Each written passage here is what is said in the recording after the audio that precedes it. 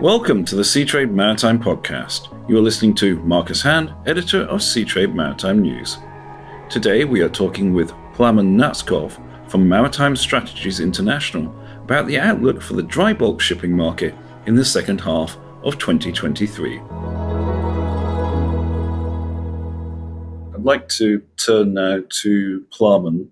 Hi Marcus, thank you for having us back. Great to have you and get your insights on the dry bulk shipping market. Not being one of the best performing shipping markets in recent times. How does this look for the second half of the year? You're absolutely right. Dry bulk shipping hasn't had one of its best periods so far this year. I think certainly, as you alluded to, there is some degree of expectations disappointment relative to the end of last year, at the beginning of this year, when obviously with China coming out of COVID, putting in some support measures for the property sector, hopes were running high that the dry bulk shipping market would perform well. As it happens, the property market, various indicators of the Chinese property market have disappointed those expectations. In fact, they're running at below last year's levels. And last year, of course, was to some extent impacted by strict COVID restrictions and so on. So certainly, we have seen extreme weakness from that sector.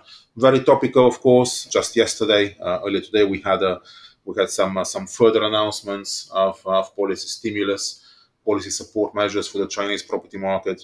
From what we understand, this is for the time being simply an extension of those pre-existing support measures to the end of 24, rather than expiring at the end of 23.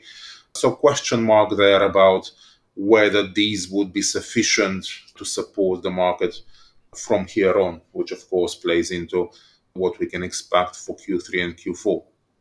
But fair to say that aspect of dry bulk demand, Chinese real estate development has been a prime factor, a major factor for the relative weakness of dry bulk shipping so far. I mean, just in terms of overall dry bulk demand, can you give our listeners an idea of just how much of that comes from China? The vast majority of the major trades, of course, is China focused. Those major trades, of course, being iron ore, where easily more than 50-60% of overall flows are accounted for by China. And more recently, in fact, China has stepped back into the coal market, thermal and coking coal market. So that is meaningful as well. And then, of course, some of the minor bulk trades, bauxite, for example, and so on. These are very much China-centric trades as well. So it is difficult to overemphasize the impact of Chinese demand to the fortunes of dry bulk.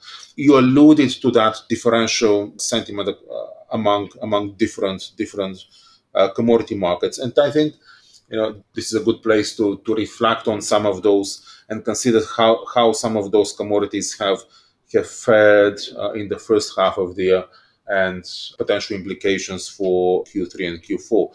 So in terms of where expectations were at the start of the year, most hopes were for a recovery in the strong growth in iron ore flows, supported by that property market recovery. In fact, iron ore flows is up year on year, but very marginally so. And this is because if we look at some higher frequency indications of the local Chinese steel market, steel production, for example, we see extreme weakness there currently.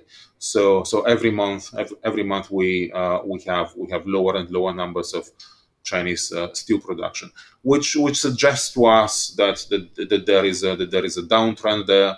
And we're certainly in a destocking cycle. And of course, these destocking cycles will have amplifying effects over and above fundamentals.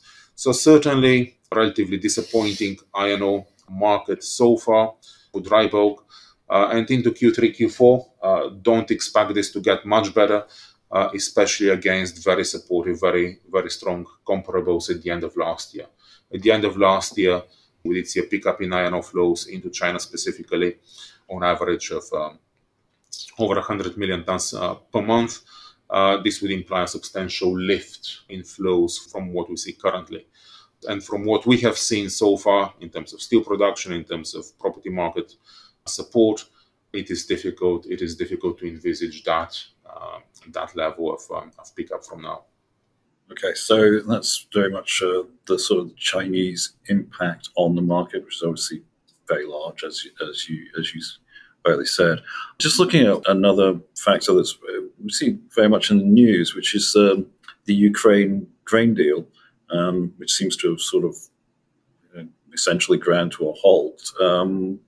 What impact would that have on dry bulk shipping? Very good question. So the uncertainty relating to the renewal of that deal and from what we have seen, more stringent inspections, greater delays around inspections, have already had some of that impact. So versus late last year, early this year, of around 3.5-4 million tons on average shipments, grain shipments out of Ukraine. For the last couple of months, we've only been averaging around 1.7 million tons. So we have seen. So arguably, we have seen a significant part of that impact already. This is not to say that an outright end to that facility, to that program, will not have any further impact. Of course, it will, and especially because even if it is 1.5-2 million tons a month, it is a relatively inefficient trade where a vessel has to stop in for inspection once on the way in, a second time on the way out, relatively time consuming. So in terms of impact, yes, it will clearly have a negative impact, and especially in the Black Sea Med region, where you can easily see an oversupply of vessels and vessels unwilling to ballast into that region. Okay, so that's another sort of negative potentially on the market. Just for our listeners to sort of get a sense of the whole, looking forward Q3, Q4, are there any positive signs, or is this kind of more of the same? Well, I think so much rides on those larger trades, whether it is iron or whether it is coal, that we have to be focused on those for signs of support. Now, as I mentioned, at the moment, it is difficult to see upside on the iron ore front, especially compared to what we had last year. So I think we're likely to see relatively weak fundamentals from there, unless there are stronger signs of support to that all-important property sector in China. On the coal side, actually things have been fairly supportive. So China has stepped back into the coal market in a big way.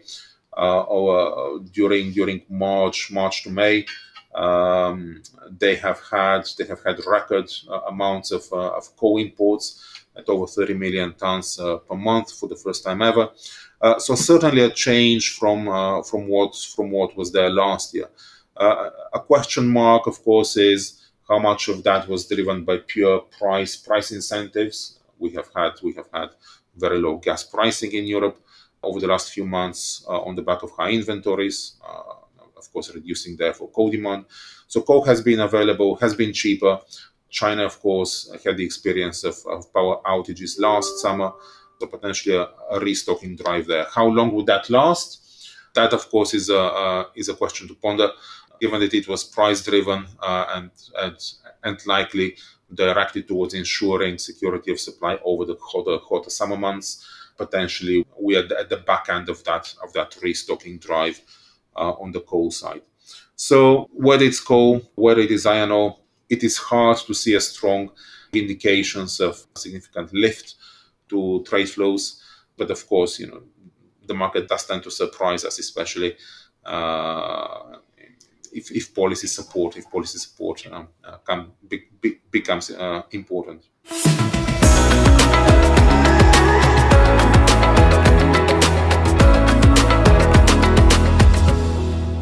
That is all we have time for on this episode of the Seatrade Maritime Podcast. If you've enjoyed listening, make sure you subscribe on the app of your choice to never miss an episode. Thank you for listening.